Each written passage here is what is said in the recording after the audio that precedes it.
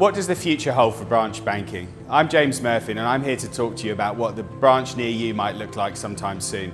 I'm here at HSBC's flagship branch on 5th Avenue in New York City to meet the latest addition to their team, Pepper the robot. The customer reaction to Pepper has been amazing. Overwhelmingly positive. Customers are coming in, they're banking more with us. We've seen record people flow, as I said. We've seen record ATM transaction volumes as a result. We've seen more business, more smiles, more referrals. It's been a really humbling start and we're really excited for the future. I'd invite you to visit our website to see how we're helping smarter humans to be powered by smarter machines.